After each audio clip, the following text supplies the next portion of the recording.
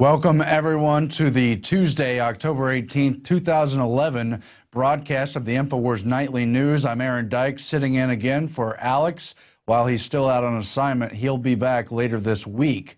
We have a jam-packed broadcast tonight. Coming up, we have Russell Means, the chief facilitator of the Republic of Lakota, with an update on his personal health struggles, as well as the wider conspiracy within the cancer industry. And then after that, Alex Jones himself joins us via Skype for an update on a number of issues, including the Fast and Furious scandal that continues to unfold. In the news, we do have Attorney General Eric Holder continuing to dodge questions in relation to the investigation of Fast and Furious, now denying to answer as to whether or not there was a third gun involved in the shooting of border agent Brian Terry. Meanwhile, he accuses ISA of mischaracterizing evidence in the probe of Operation Fast and Furious in relation to that potential third weapon. Meanwhile, ISA himself has had to acknowledge that the Bush administration had its own prior version of Fast and Furious, nearly identical, in which it shipped weapons south. Feds traffic guns to suspected criminals under Bush, Paul Joseph Watson writes. The ATF allowed firearms to walk under previous incarnation of Fast and Furious. Darrell Issa told CBS's Face the Nation that we know that under the Bush administration there were similar operations, but they were coordinated with Mexico. They made every effort to keep their eyes on the weapons the whole time. So we're not per se saying that gun trafficking, tracing weapons is a bad idea. He said that on October 16, 2011. Let's go to that clip right now. And again, we know that under the Bush administration there were similar operations, but they were coordinated with Mexico. They made every effort to keep their eyes on the weapons the whole time. So we're not per se saying that tracing weapons is a bad idea. Well, Cheryl, what do you make of this? This whole scandal is really part of the black ops underside of what the government's been doing for decades and decades. There's a reason why it has so many similarities to the Iran-Contra scandal, where they smuggled weapons to various operations south of the border in return for shipping in drugs so they could support black ops around the world, as they continue to do here. In this particular case, they're using the drug cartels as a smokescreen, as a pretext for a wider border operation, including parts of the North American Union agenda, as well as, of course, to demonize the Second Amendment. I just thought I would bring into the conversation a quote from Zbigniew Brzezinski, one of the top globalists, in his book, Between Two Ages. He writes that a characteristic feature of concentrated humanity is the routinization of conflict. Direct violence becomes increasingly regulated and restricted, and ultimately comes to be considered a deviation from the norm. Organized mechanisms in the form of uniformed, salaried personnel are established to confine violence to socially tolerable limits. A certain measure of crime, however, is accepted as unavoidable. For the sake of order, therefore, organized crime is generally preferred to anarchic violence, thus indirectly and informally becoming an extension of the order. That's right. He wrote in the 70s about how organized crime is part of the larger order, the New World Order, the world government who are running things today. Just very interesting to put into perspective. Now, in other news, there's a piece that's come out of the BBC from a government think tank front group, actually a Marxist group called Demos.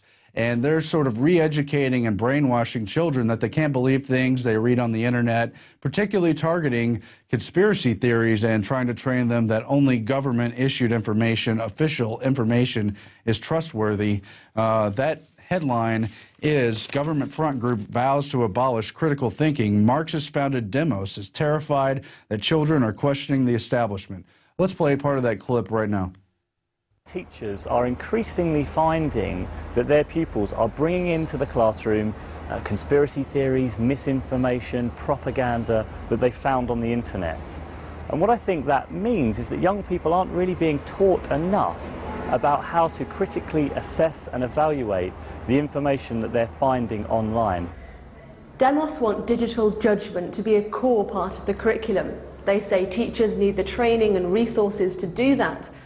And this is an attempt just to keep the big lie under wraps, not only in regards to 9/11, course, you can see the rest of that clip on Infowars.com.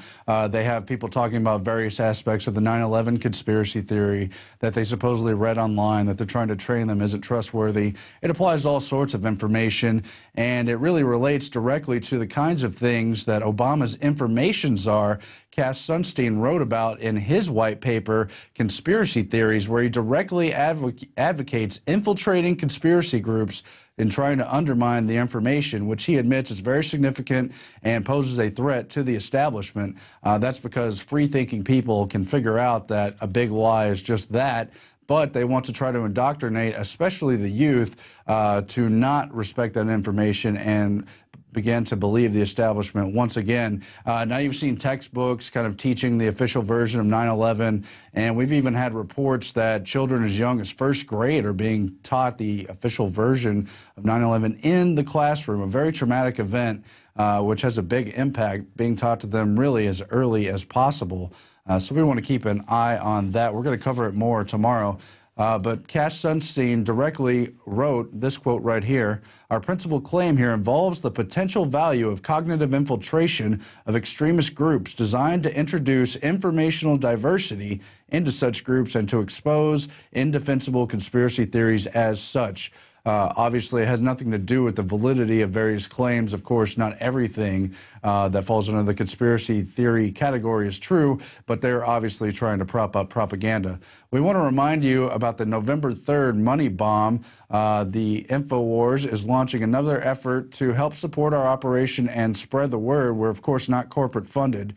There it is, November 3rd, 2011. Alex is going to do another marathon 24-hour broadcast, including many special guests and pre-recorded interviews as well. So we hope you'll join him, help support the Infowar, and of course, spread the word about this broadcast. We'll be back in a moment with more news information and 2 powerful interviews after this break. Stay tuned for the Infowars Nightly News. If you believe in this information and want to support its viral spread, go to the Infowars store at Infowars.com. We've got the new G.I. Joe Infowars t-shirts. We've got the incredible Pro Pure gravity-fed filters available at Infowars.com in the store. We've got a new DVD, Scientists Under Attack, the Don't Tread on Me flag. We've got all sorts of different bumper stickers to help spread the rebellion virally. It's all there, wristbands, citizen rule books in every order. Order online at Infowars.com today. The water filters, the canteens, it's all there. Infowars.com.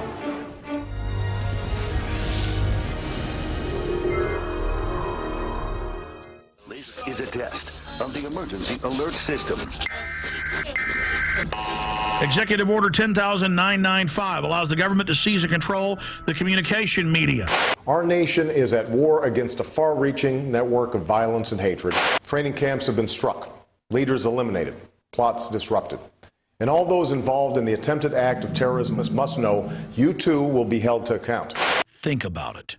15 years ago, we allowed the federal government to hardwire emergency takeover systems of all major communications and media in the United States. Now the federal government's coming out in the open and admitting what was already in their internal documents, that they're going to begin having federal break-ins over local news.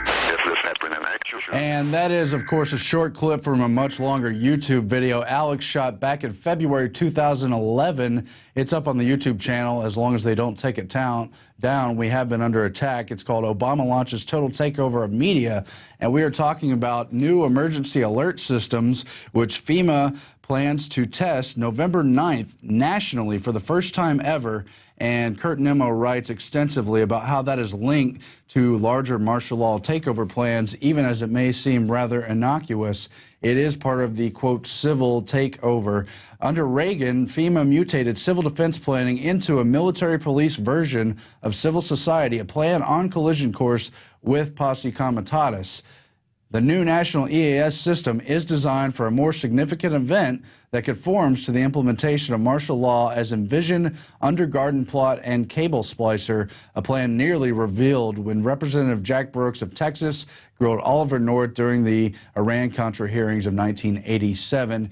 And there is, of course, a much, much larger continuity of government takeover plan, which they want to do as softly as possible. They don't want to scare everyone. They want to make it seem quite normal. It's also covered extensively in the powerful film Police State 4, released in April 2010.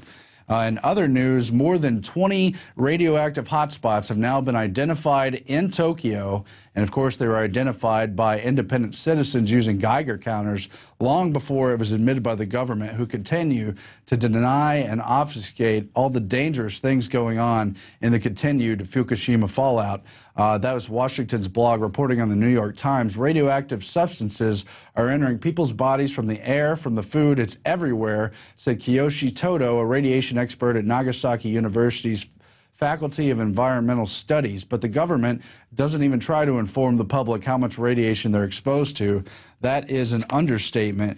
And the article goes on to discuss how of 132 areas tested near Tokyo and the other similar cities, 22 were above Chernobyl levels, which were considered contaminated. Just discussing, and you've heard from other sources how as many as 30 million people who are able to have evacuated Tokyo because people know what's going on, even as the government continues to deny and refuse to warn people as they should. In other news of how government can't and won't protect you, LAPD's SWAT guns were stolen. Police officials confirmed that more than 30 firearms stored overnight at a building considered secure were stolen. It's embarrassing, a lesson learned, they said.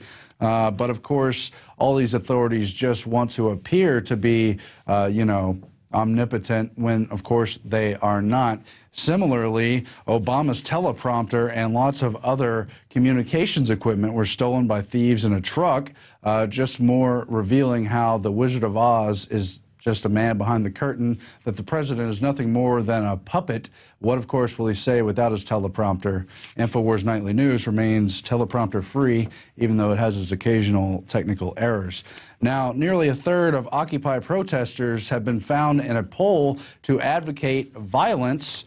That is a PSB polling firm who spoke to, I believe, 200 or more people who supported concentrating force into the hands of government and who specifically supported using violence to enforce their ideas. Nearly one-third, 31%, said they would support violence to advance their agenda. And that really is the definition of socialism, using force to implement. We have a clip now from Adam Kokesh that just reiterates this. He's been speaking, of course, to Occupy protesters all across the country, and particularly in the D.C. area. Let's go to that now. To make them pay for things that they don't want. I think that the threat of forces can be separated from violence. But is the threat of force any more morally acceptable? Yes, I believe it can. So threatening force is okay, but actually carrying out force is not okay? That depends on the context. So threatening force is okay if... for example, if a crime were about to take place and I threatened force, and it prevented the crime from taking place, that would be a justification for the use of force. I'm an IRS agent, and I'm threatening to put you in a cage if you don't give me 30% of your income. Is that a justified threat of force? Yes. That is a scary, dangerous, anti-freedom, violent idea. And there's a longer clip you could see up at Infowars.com where he talks extensively to this man. But it really speaks for itself to say an IRS agent putting a gun to your head is acceptable for the public good, for the greater good.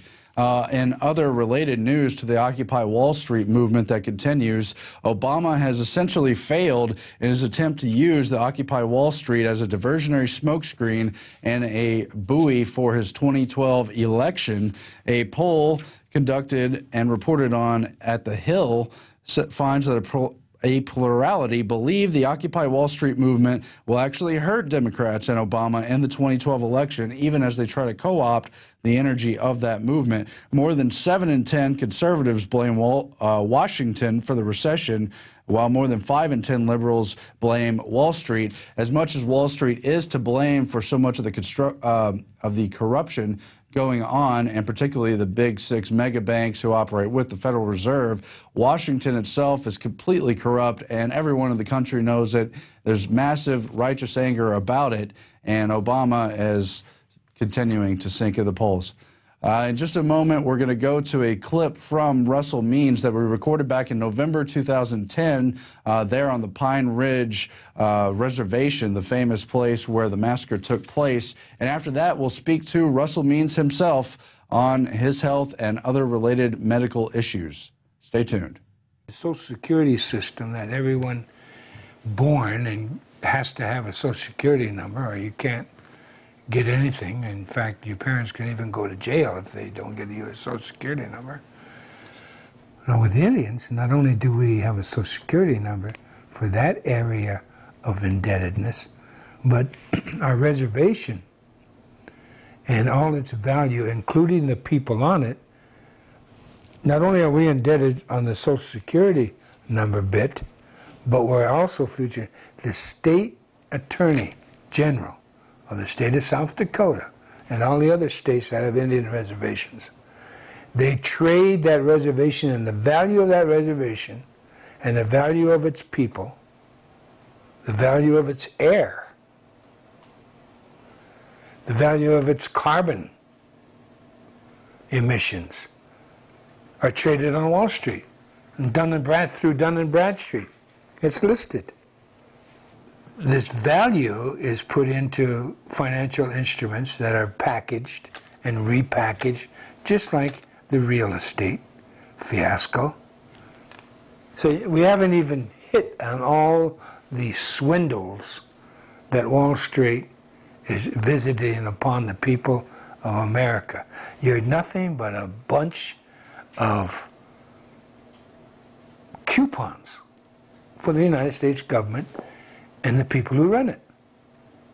That's it. American people, you're a commodity, and you don't deserve anything else. And they're going to make sure you continue to be a commodity as long as the empire exists. As long as you allow the Constitution to be raped.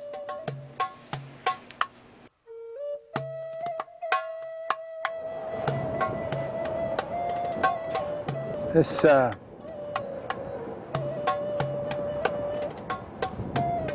land now filled with Indians that are absolutely dependent on the government for everything. For everything! At any rate, you depend on the government, and what you'll end up with is poverty and a lot of paper. Because everything you do, the government requires a lot of paper. You have to fill out a lot of forms. Then they have to fill out a lot of forms. And then they go up to the next level of government, they got to fill out a lot of forms. And by the time it gets to where it's supposed to go, nothing happens. We have government health here. Our life expectancy, if you don't count AIDS, is the lowest in the world. Here. We are worse off than people in Haiti. Not only physically, but of the heart, our spirit, our reason to live. No, you don't want the government taking care of you. I do not speak untruths. Our land held in trust by the federal government, so we can't get loans, so we can't get businesses. That's some more paperwork you have to apply for. Our casino, the money goes first to the Bureau of Indian Affairs, then we have to write proposals to utilize the money. It's a never-ending cycle of poverty, dependency on the government. And in order for you to get ahead, you have to be like a congressman. You have to take bribes. You have to steal money. Taxpayers' money. So America is no different than this Indian reservation. You're dependent on the government now, and you're getting what you deserve. But every time you try to get away from the government, they'll kill you. Or put you in prison. Or let you become an American.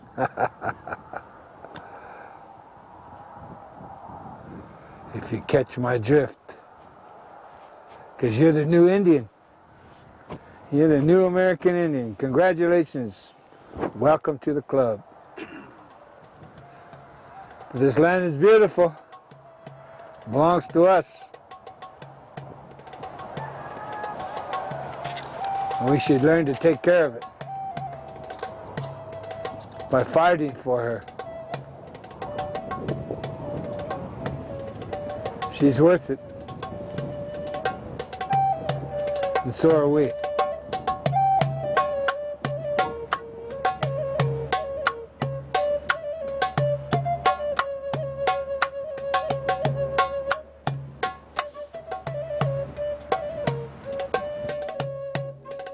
And the interview you just saw was filmed last year in November at Pine Ridge in South Dakota, where Russell resides. We're joined now by Russell Means. He is the chief facilitator for the Republic of Lakota. He's also a longtime activist and also an author, a philosopher, and has many other roles as well. Russell, we really thank you for joining us. And thank you for having me. Now, I understand there's quite a few topics you wanted to get into. What would you like to cover first, sir? Well, I understand there are worldwide, and especially in the United States, a lot of people interested in my health conditions. Mm-hmm. Yeah, if you could please tell us, what you've been facing and what the outlook is, sir.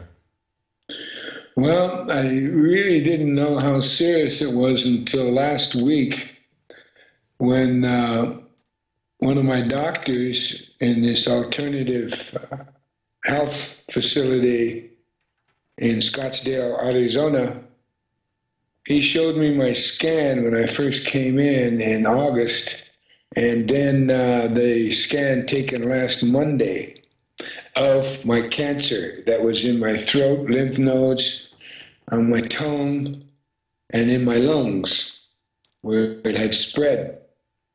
And I was literally days away from my windpipe being closed off by the growth in the tumor in my throat. When I saw that, and he told me I was, days away from death's door, because I had not opted for any of the standard procedures they do to treat cancer. They poison you. It's a racket. They make sure you're going to die anyway. So I chose alternative methodology, not only from the Alternative Center, the only one in the United States that is alternative cancer treatment. I come to find out that only 3 states allow alternative cancer treatments. That's Nevada, Utah, and Arizona. And there's only one alternative cancer treatment center, and that's in Scottsdale, Arizona. So my wife found it, and we came here. And last week when I found out I was literally at death's door, it blew me away. Then he showed me my scan from last week. And because of the medicines I've been taking that are from my own indigenous peoples and from the alternative center here in Scottsdale and the tomotherapy I've been going through, about 90%, over 95% of my throat's clear now. The lymph nodes are clear. The throat is clear. The lungs are partially clear. but there's quite a few still small spots of cancer in my lungs. The tomo treatment cannot be continued in my lungs because of the sensitive nature of the tissues in there. So consequently, it's totally on my Indian medicines. Now, what has transpired, and this is what the doctors have said, and they use the word flabbergasted. They're flabbergasted at my progress and my improvement. I consider myself anywhere from 80 to 90% cancer-free, I believe, and I believe the doctors that say 21 more treatments, and I will be cancer-free. I will have defeated the Columbus legacy. And it feels good, by the way, just to let your audience know, to defeat Columbus once and for all. At any rate, I have come to find out just how illegal it is in this country to cure cancer. Because what I have found out, I've had to smuggle in indigenous medicines from Mexico and Canada. And I've had, of course, it's illegal, like I say, in 47 states to treat cancer in an alternative way.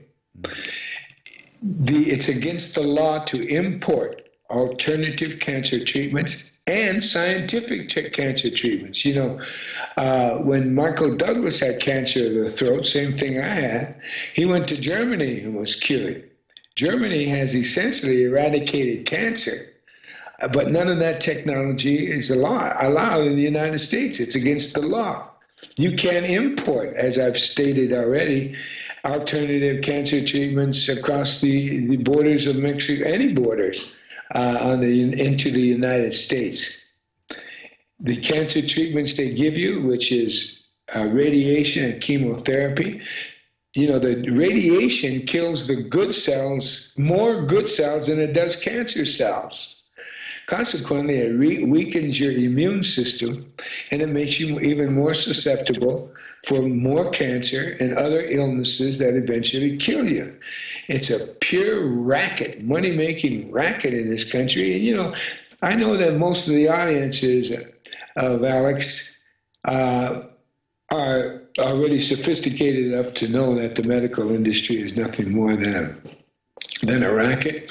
But to become face-to-face with it and to realize how immense and thorough this racket is, you know, they designed to kill you in this country with their alleged medicines, because no matter what you do with those medicines, it weakens your immune system.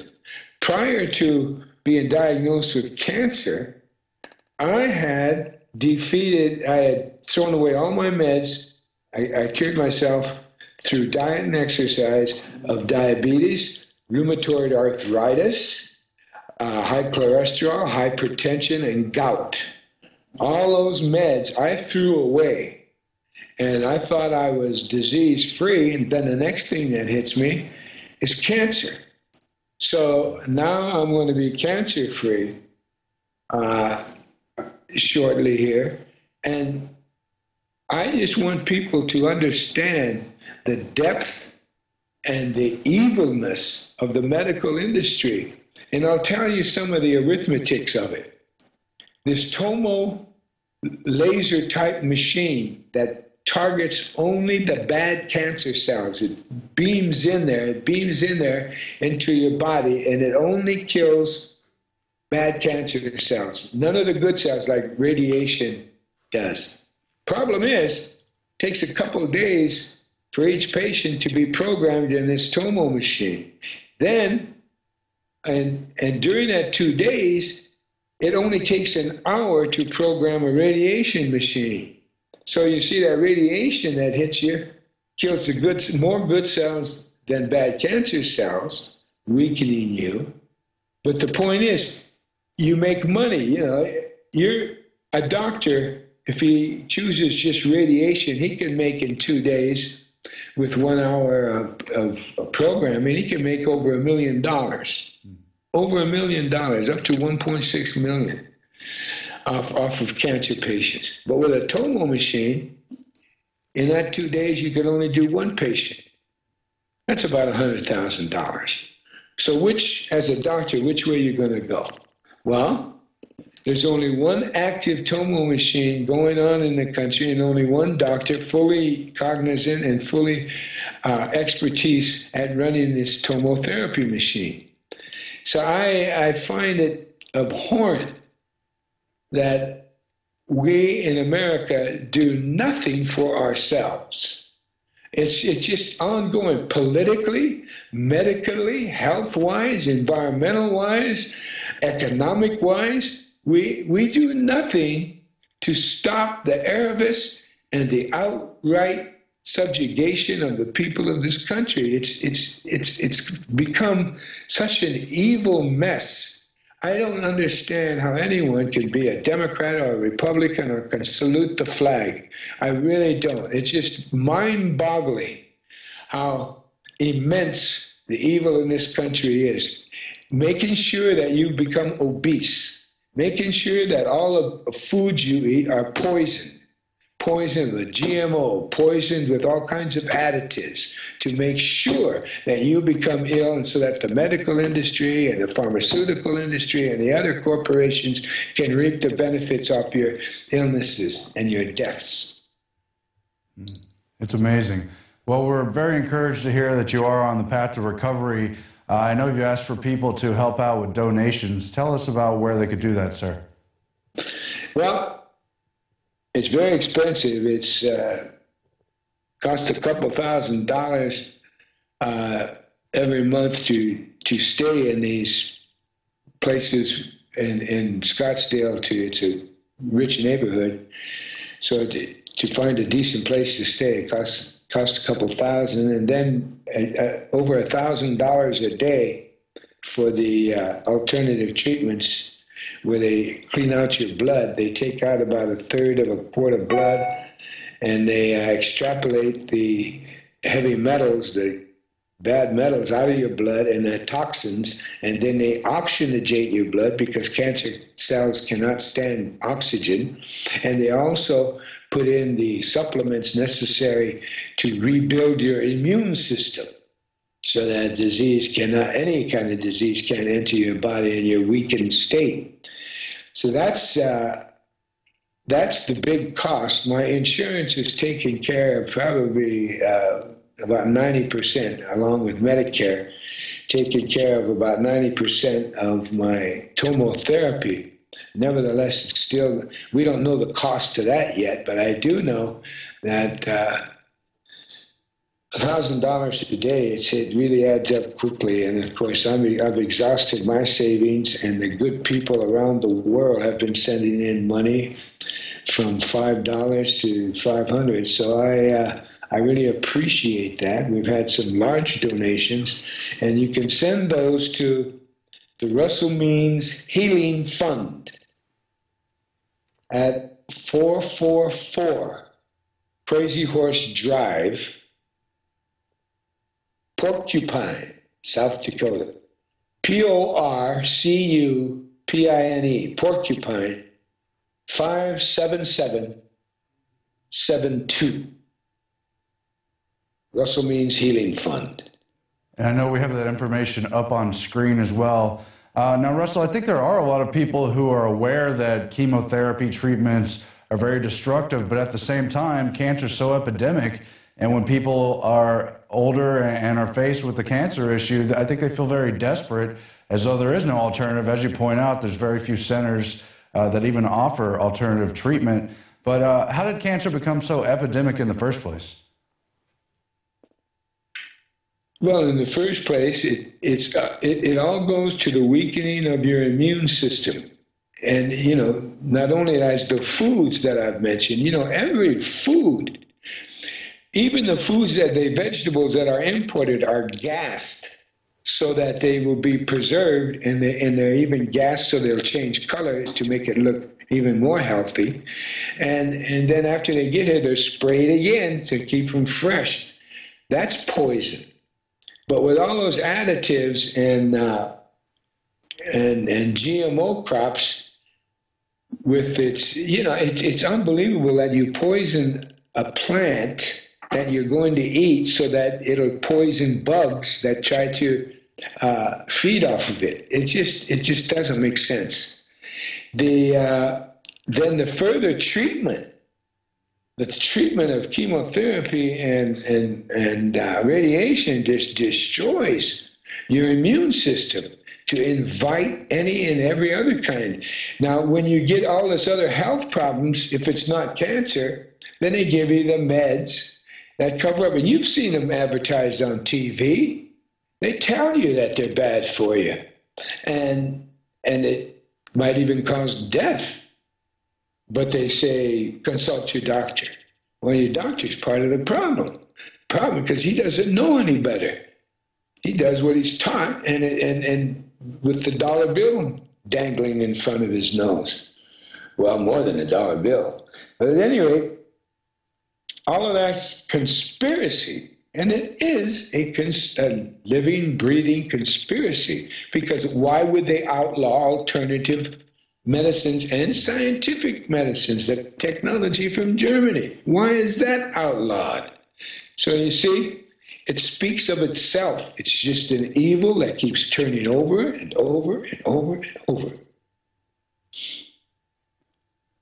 Yeah, well, I think a lot of people already understand the military-industrial complex, but maybe not as many people recognize, the pharmaceutical health industry complex that's built around it. And you have all these funds and foundations raising money for breast cancer awareness and the race to find a cure. But as you point out, they're not interested in the cure, Russell. Exactly. It's a shell game. You know, it grew from the carnival all the way into your every aspect of your life. What you eat, how you live, what you breathe. And then when it all comes down to you want to get well, that's a conspiracy against you right there. So it's almost so immense, it's not worth fighting. But it is, believe me, life is worth fighting for. Yeah. And I don't know if you were able to follow while you were dealing with your own health issues. They've had raids against organic and raw food stores, raids on lemonade stands, all from the same regulatory agencies that are in bed with Monsanto and the other GMO companies, ensuring that they get approved on the fast track status. Have you been following some of those issues? Oh, very definitely. And that's what enrages me even further, is every place you look in this allegedly great country, you know, we got to document that is proof that this could be a great country, but it isn't. Ever since the 1840s, when the corporate power was born, but I've gone through that with you on your program before. The historical abdication of our responsibility as free people, and it's just ongoing.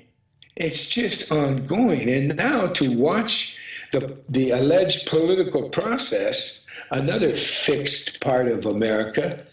You know, I don't understand the lack of the dearth of a good man or a good woman coming forward to run for president and run for Congress. I just don't understand the lack thereof, the lack of organization, the lack of purpose.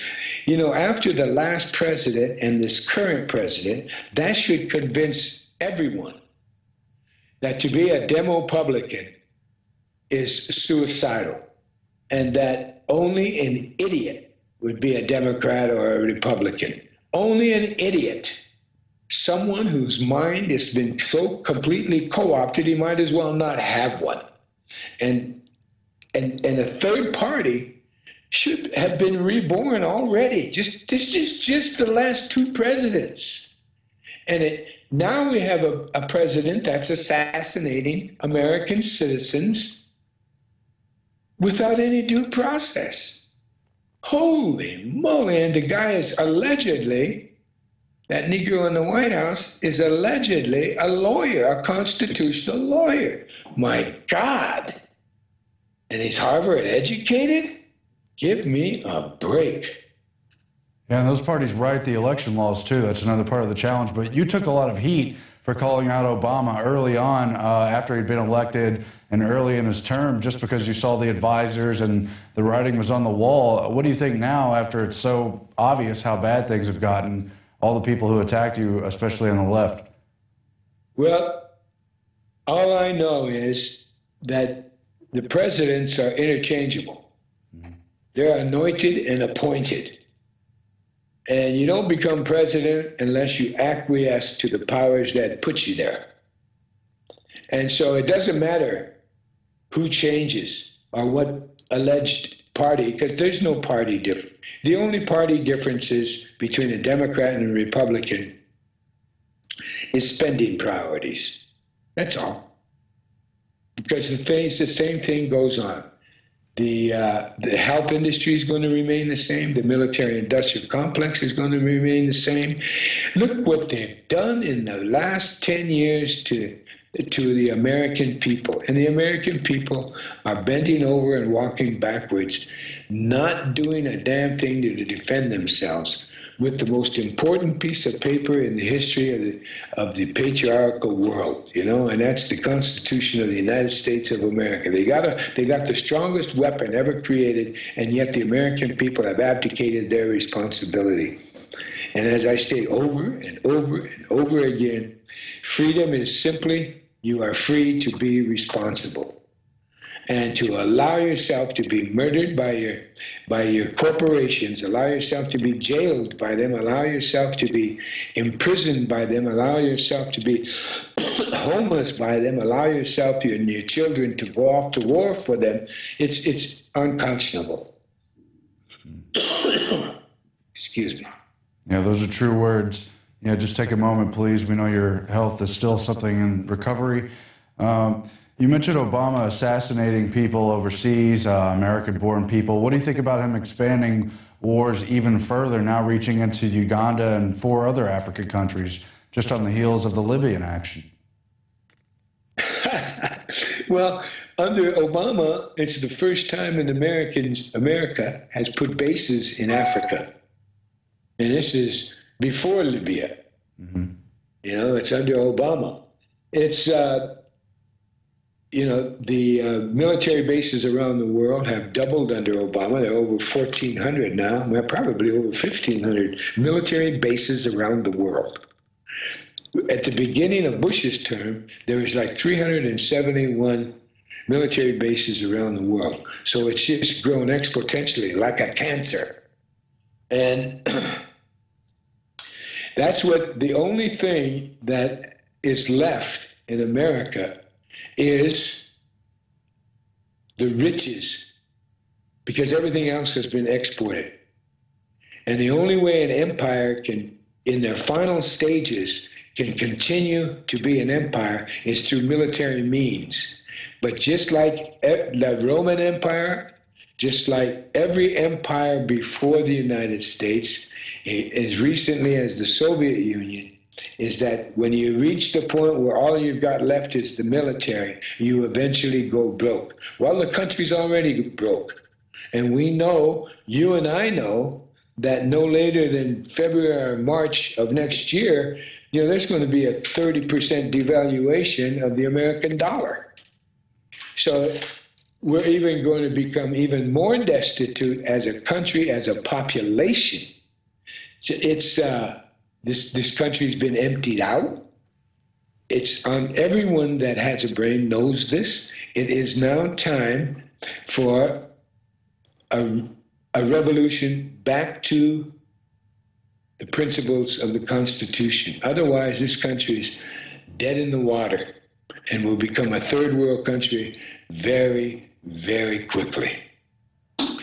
Yeah, well put, sir. Now, of course, we have seen a righteous anger coming out of the Occupy Wall Street crowd, but it hasn't been very constitutionally articulated. What direction do you think that energy will go? Will it be absorbed by the 2 parties, or is this the beginning of a wider revolt of the American people? Excuse me. You know, actually, I'm one of the most hopeful, optimistic people, I guess, among them, at any rate, because I'm really hoping that this is just the beginning and of being free again. Because if the American people become free, then my people will be free.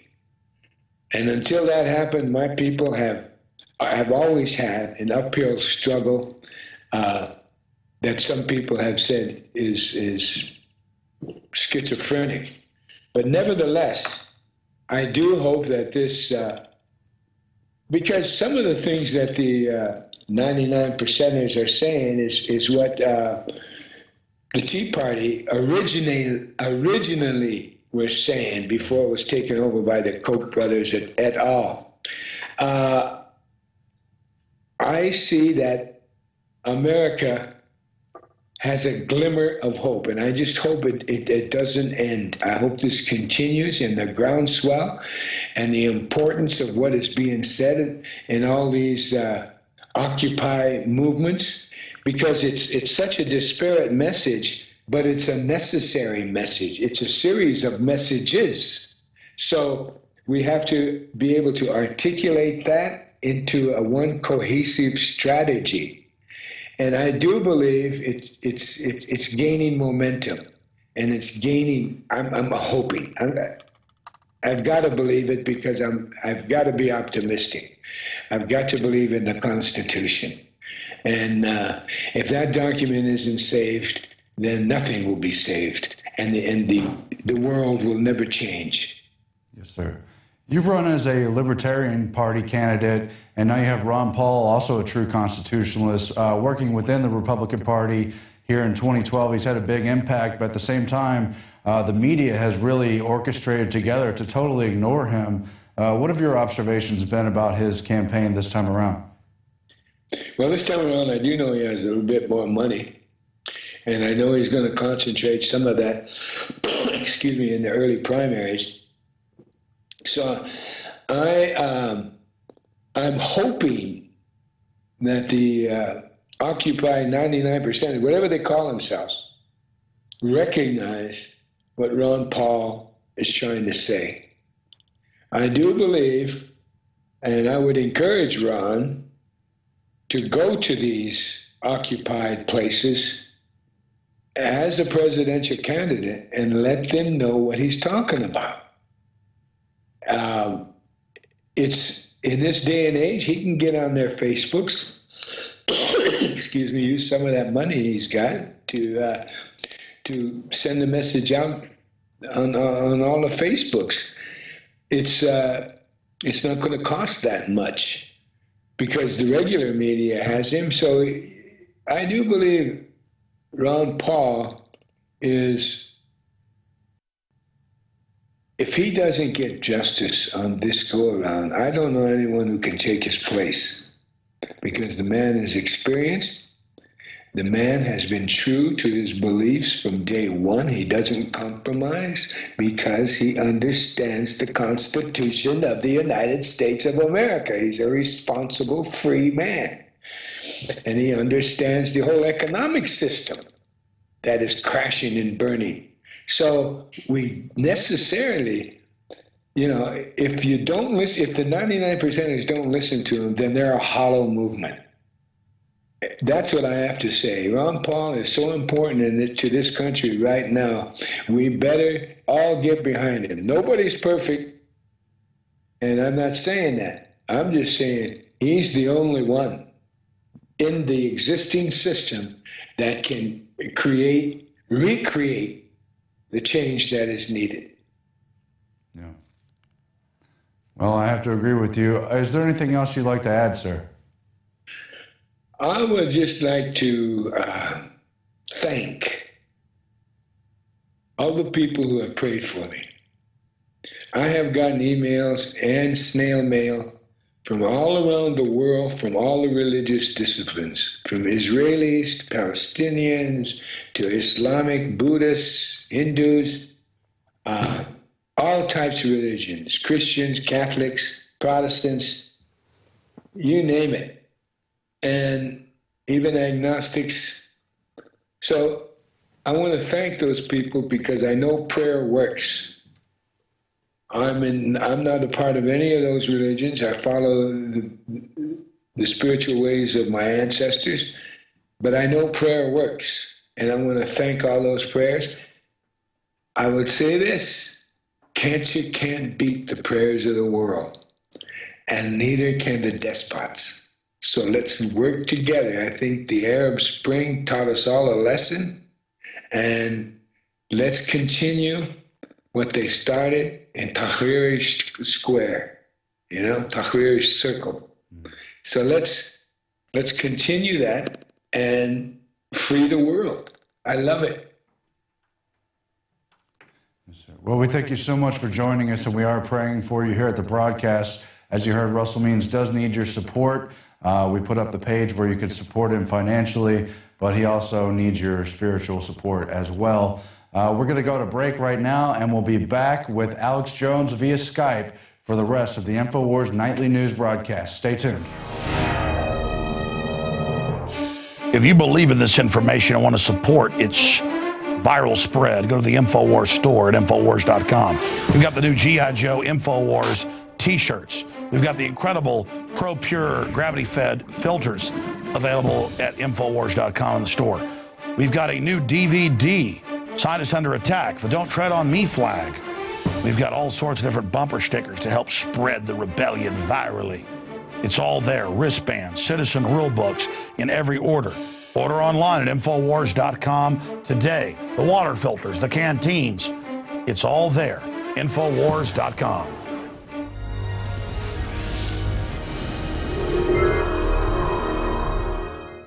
And finally tonight on the Infowars Nightly News, Alex Jones joins us again via Skype to give us an update on a host of issues, including the latest with Daryl Issa and Fast and Furious. Alex, thanks for joining us. Aaron, it's great to be here, and I watched the show last night after I was on in the retransmission. You're doing a great job, and so is the crew. They just get more and more documentation, more and more graphics, more and more power-packed info every day. It's really exciting to be part of this. And again, I want to thank all the viewers out there and subscribers to InfoWarsNews.com and at PrisonPlanet.tv. We couldn't have done any of this without you, so you're standing right beside us. Look, this is not new news for viewers of this show. This is not new news for listeners of the radio show. In fact, let's multitask here right now. I'd like to ask Rob Dew and the rest of the crew, if you just go back to last week when I covered Fast and Furious, I think 3 nights, I said, look at the government documents, look at the federal court cases in Chicago and other areas with the Sinaloa drug cartel, and the U.S. government saying it's true and declaring national security, and you've got the proof of the big story here. And that is that this goes back to the Bush administration, and that the gun running to Sinaloa went back to 2005, or 5.5, almost 6 years. And that there was a deal where they were allowed to ship cocaine in, and then the ATF would ship them guns in as long as they laundered their money through big Federal Reserve banks. And this has come out in court case after court case. Los Zetas was trained at Fort Benning, Georgia, and Fort Bragg. That's on record. We told people 6 years ago this whole war was about to start with the Federal Reserve banking system through the CIA funding the 3 major cartels and the other sub-cartels as a destabilization tactic. The globalists fund all sides of every conflict. So they've been caught arming Los Zetas that were trained in the U.S. They've been caught arming and allowing cocaine to be shipped in by Sinaloa. And in the federal court documents that have come out, and it's now been confirmed, and this is in the El Paso Times, this is in the Chicago Tribune, and the whole mainstream media knows that Fast and Furious is only the tip of the iceberg, and that there were similar gun running programs that went back to Bush era. And so Issa came out today, and Fox News and others covered it and said, listen, there were similar gun running, gun tracking programs under Bush, and so let's just leave it at that. We're going after Holder for perjury. They want to go after him for lying, just like Ken Starr went after Clinton for petty issues. And just like Clinton got in trouble for sex with an intern, because if they went after Clinton on any of the other issues, it was connected to the Republican leadership. So you can get it as early as last week, but you can go back 6-7 months. We're prisonplanet.com and Infowars.com. And I'm not tooting our horn. The point is we know what we're talking about. We're not just here shooting our mouths off. Where we said this goes back to Bush or even before, this is basically Iran-Contra 2, shipping guns into Latin America, into Honduras, into Mexico, into Tampa, into Indianapolis, into Chicago to drug gangs to enforce against drug gangs that are not in bed with the globalists. So this is a giant war over drugs and over who launders the money. Just like in 1999, you can find the Reuters article and photo of Richard Grasso, then head of the New York Stock Exchange, went to Colombia and met with the head of the FARC and said publicly, because they actually have loophole laws where outside countries or individuals can actually invest drug money. It's all written where for the Federal Reserve can do this legally. It's so incredible. And he said, invest your money with the New York Stock Exchange or you'll be invaded. And he said no. They were invaded 1 year later. A few years after that, they were able to bomb when he used a cell phone and use a laser-guided bomb into his cell phone off GPS and kill the head of the FARC. And that war is still ongoing. And they admit they have aircraft with crop sprayers with GPS that only spray the crops that aren't marked as laundering their stuff through U.S. banks. And they just spray the FARC coca. It's all about keeping the price up, okay? And so this is so huge. And so here's Darrell Issa. Everybody's thinking Darrell Issa is going to bring down Obama. And this should bring down Obama. But it can't, because it will bring down the entire government. It will bring down the mega banks who've been caught laundering the money. And the reason I point out that we predicted all of this, we didn't predict it, we had the information. When Paul Watson wrote articles about it in February from the court documents, is that people will probably get a Pulitzer Prize who've broken this information now. They always break it after we do. And it just points out that they'll get a Pulitzer Prize for spinning it and mutating it and watering it down. That's why CBS News, through Meet the Lions, going back over 6 months ago when this stuff started coming out in federal court, they made it about one outfit in Phoenix that was only one part of the operation where they ordered gun shops. And again, the feds came to me and ordered me to do something illegal. I wouldn't do it. But this shows how this criminality operates. They came and ordered the gun shops to, quote, sell to people that were coming in. That end of it was to blame the Second Amendment. The only thing new is that Obama piggybacked that on an already running Iran-Contra Fast and Furious 2 type situation, and was going to then blame the Second Amendment as an added goodie and blame everything in Mexico for it and have Mexico call for gun control, which they did last year before all this had come out. So they ran this false flag. They used their own destabilization program in Mexico with the cartels at each other's throats, all being funded by the big banks, the aircraft run by Wells Fargo, Wachovia, the list goes on and on, $376 billion laundered just by those two banks. They wanted to then use that quagmire and have Mexico go, restrict your Second Amendment. We're suing you. You owe us for what happened. And Mexico did that. So this was all an elaborate scam. And now this has come out. And Issa's up there, remember 2 weeks ago, wrote the letter to the Attorney General, Eric Holder, and said, look, I'm sure it was a mistake. Just admit you knew about the operation. You just didn't know the details because you've been caught lying. We're going to have to really go after you if you don't admit this. Come in and admit it. And I pointed out that Holder's like, go to hell. I can do whatever I want. This goes all the way back to Clinton and before. Bush is caught red-handed in this. You want to score political points with me, buddy boy? You're involved in this up to your eyeballs as well.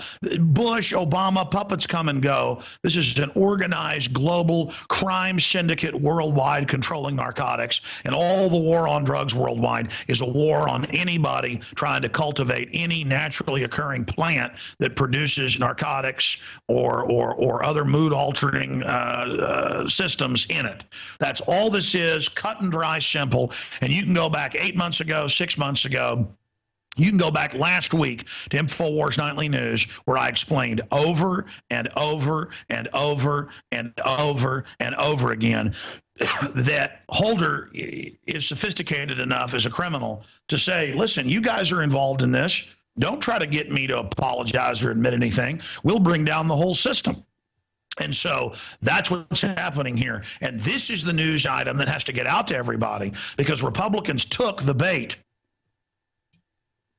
of obsessing over this Fast and Furious and admitting the government tried to blame it on the Second Amendment and, oh my God, it's a false flag. Now they've got to be forced to realize Bush, Clinton, it goes all the way back, just like Iran-Contra, just like Vietnam and the heroin inside the coffins that was confirmed.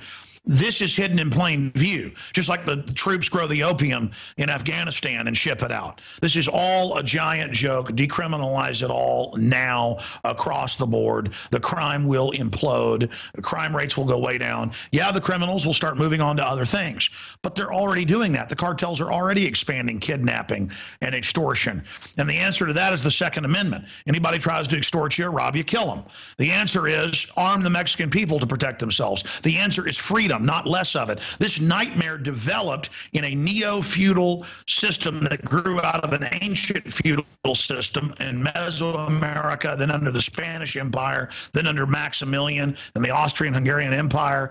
It is a nightmare state down there with good, hardworking people in it, but the government and the overall culture has a huge streak of pure wickedness in it, and it's melded with these big mega banks, and they're planning to use the crisis, here's the rest of the story, to bring in their North American Union Security Prosperity Partnership and their continental security perimeter.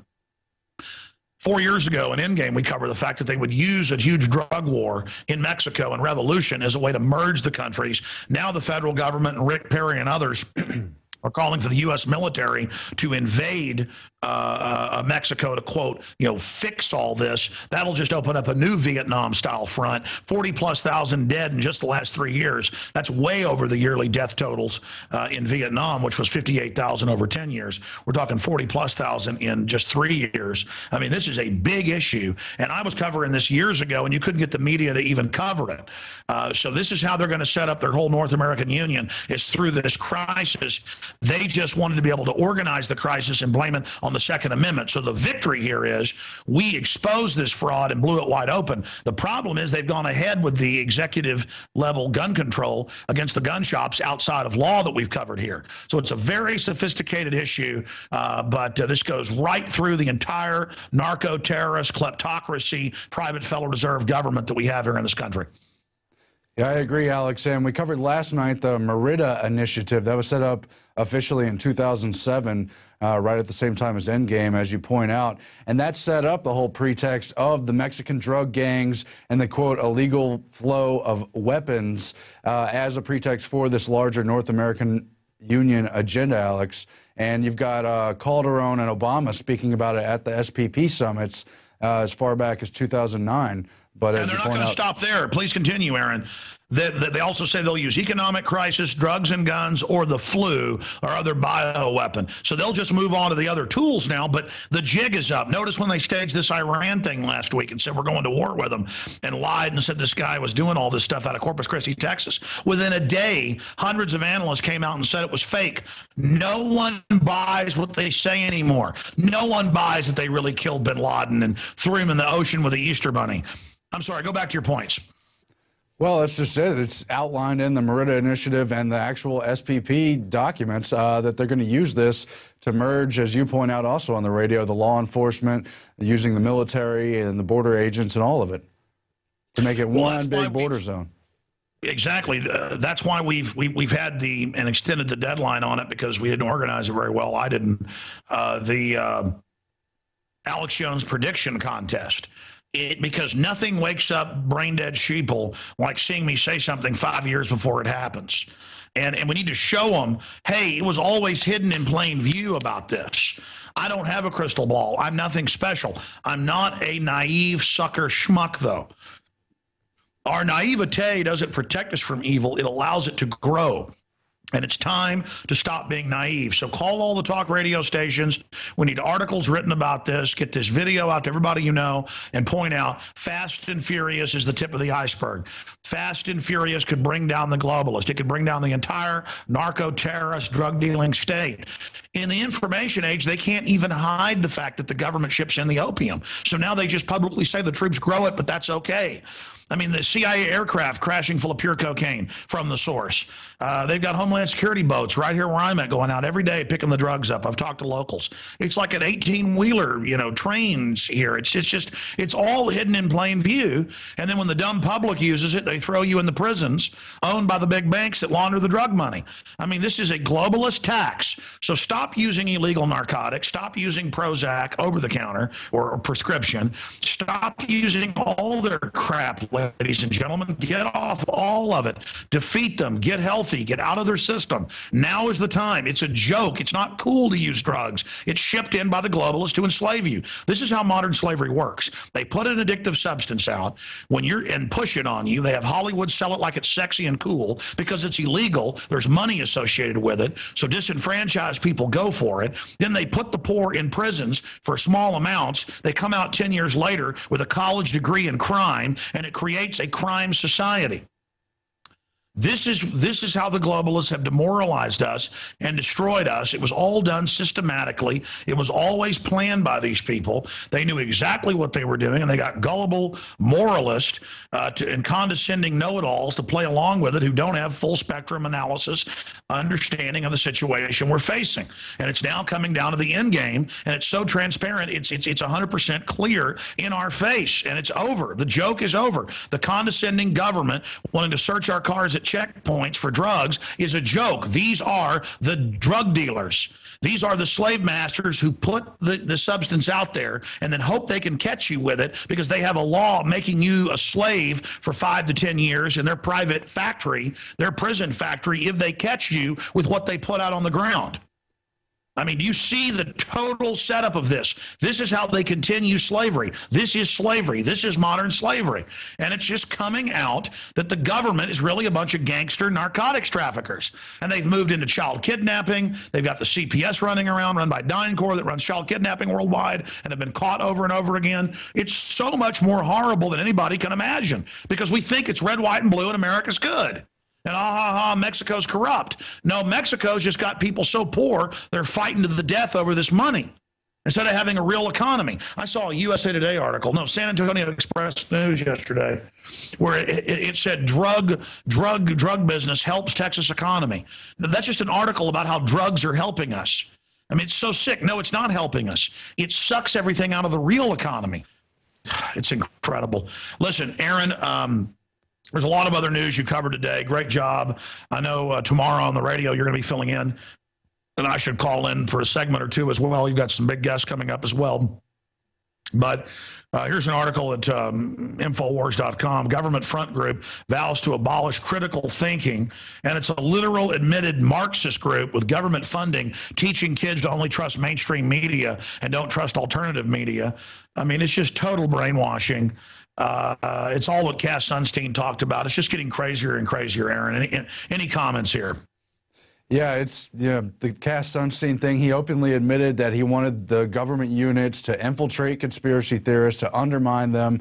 And now they have front groups here in the BBC in the UK trying to convince children not to believe what they see on the internet and to only believe what little petty power tripping teachers tell them and those who go along with the government propaganda, Alex.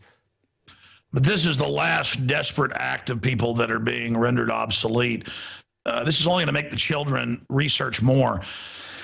What they should be saying is don't trust anything until you've verified it and researched it for yourself. But they're afraid of the children opening up into that wider world. Who was it? Socrates? Which Greek philosopher was it who was thrown off the cliff, who was executed for corrupting the young? Guys, look up Greek philosopher who was Aristotle, yeah. Did they make him drink poison or did they throw him off a cliff? I know they killed a bunch of them. You know, we think of the Greeks. Yeah, poison. I know they killed another one throwing him off the cliff for that, for corrupting the young, they said. He was like, don't trust the mainstream media, don't trust the, so they killed him. I mean, this stuff is just ongoing. All right, well, Aaron, I appreciate the incredible job you've done while I've been reporting on the road down here. The YouTube hasn't shut our channel down. We showed the Federal Reserve's request to pull the video down, but sometimes it takes them longer to pull something down, so we're not out of the woods yet on that, but that's certainly become a big story, and it caused a Streisand effect whenever they tried to pull the video down where they admit the Federal Reserve is private, and has only caused it to get hundreds of thousands more views than it would have. And, of course, you know what the Streisand effect is, right, guys? No, I'm not familiar, Alex. Remember 3 years ago, they can put it on screen. Just Google the Streisand effect. She's this big liberal who wants to tax the rich and everything.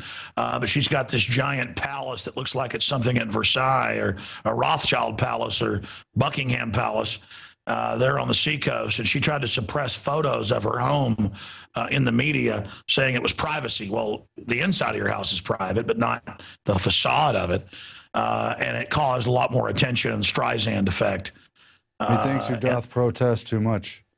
Methinks you protest too much. Exactly. I guess that's Macbeth, isn't it?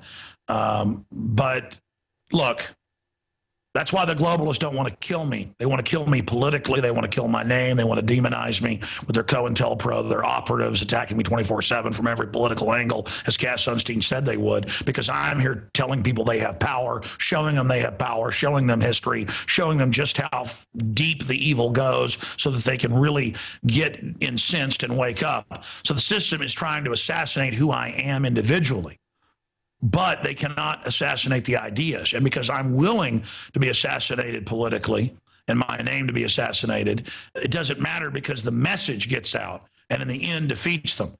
And people more and more are developing a palate or a taste and understanding of what's happening, and they see the giant attack as the confirmation of the fact that our works are good, our fruit is good. They understand that. And that's why so many more people are supporting Infowars.com and PrisonPlanet.com and spreading the word about what we're doing.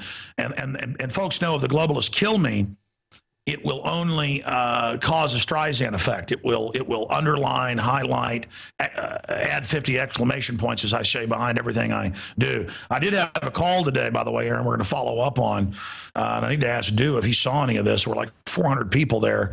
And this fellow, Robert, I have his full name and number now. He says he has witnesses that are going to do a video and go to the Dallas police. A guy showed up and said, throw this canister at the Federal Reserve and activate it with his cell phone if you're mad at him. And then he refused to do it. So the guy started threatening him, saying he was going to, beat him up. And then the guy said, well, I'll fight you. And then the guy ran off and is now calling Robert's cell phone, threatening him. Definitely a Fed. I mean, that is right out of central casting. So we're going to see more and more of this, folks. We need your prayers. We need your support because we are going right at the enemy here.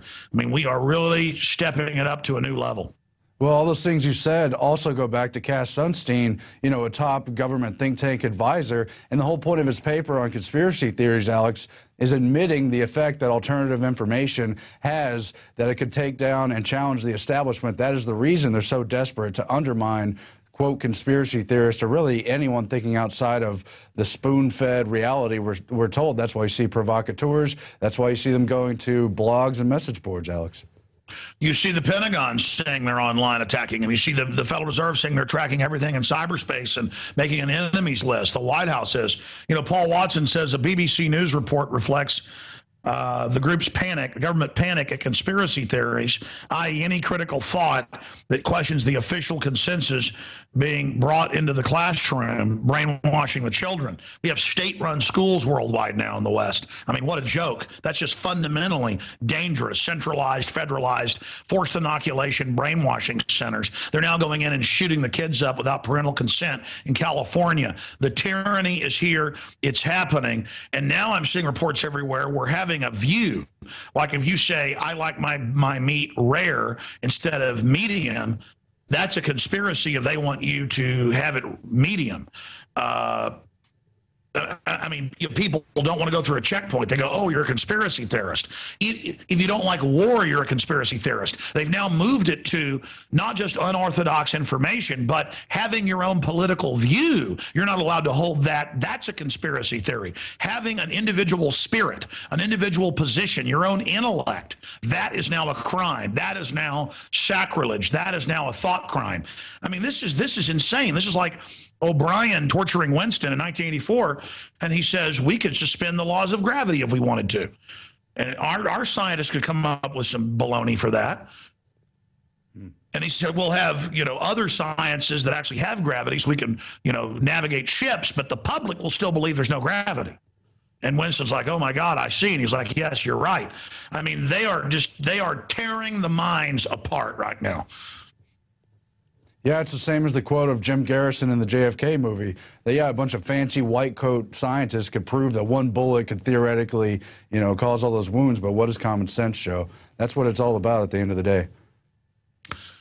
Well, look, the elite are getting into their own supply of BS here. I mean, they're destroying society. They're creating a civilization wrecking system. It's one thing to rationalize globalism and post-industrial world and how they're going to consolidate total power and change our civilization and consolidate it. But the process isn't going to go how they thought it would, and it's not going to be pretty. And they're not going to get run over by it themselves. But look, power elites always go crazy 5, 6, 7 generations in. They usually don't even last that long. They subconsciously destroy themselves. Consciously they rationalize what they're doing. But subconsciously, like a serial killer who gets more and more reckless, they get more and more reckless, wanting to be caught, wanting to be brought to justice. I mean, the U.S. government has built, I always said 36, because that's what they admitted to in 2002. The BioShield program, they have built over 200 level 4 bioweapons labs with weaponized Ebola, weaponized smallpox, weaponized mousepox, stuff that kills 99% of those that come in contact with it. I mean, you're talking end of the world stuff. And it's admitted they've built them in level 2 facilities everywhere and have FedEx trucks driving them around everywhere and UPS. I mean, they are really trying. I mean, these people are crazy, man. They're crazy. I mean, what is the federal government doing funding all 3 of the major cartels, the other sub-cartels, with weapons and then having them kill each other? I mean, okay, divide and conquer. I mean, what is that? So they could then try to merge the countries out of the crisis. I mean, it's madness. It is total madness. And I'm talking to those that are part of the establishment out there. We're starting to see some signs where you saw hundreds of analysts now come out and say this whole Iran thing was a crock of baloney last week. You know why? Because they care about their kids, folks, and this could cause World War III. We've got a bunch of chutzpah, arrogance-filled, bravado-filled, macho-filled, hubris, whatever you want to call it, people who are going to destroy our planet and our future and all the wonderful life that's on it. I mean, you got globalists on power trips with all sorts of super weapons that make nuclear weapons look like a joke, underground bases for all of them, and they're crazy. And they're fiddling while our society burns. Aaron, go ahead and take us out for nightly news. And I know you're doing both shows tomorrow, and then I'm back Thursday doing both. Great job with the crew. I've gone too long as usual. And great job with the earlier interview and everything you did. We're all in this together, folks. But history's happening right now. We're at the crossroads. Aaron, take it away. Thanks, Alex. And, of course, unfortunately, everything you say is devastatingly accurate. Well, obviously, we're going to continue to cover the Fast and Furious issue and everything else that's related to it. But for tonight, that's all for the Infowars Nightly News. Stay tuned and spread the word about this broadcast. Thank you.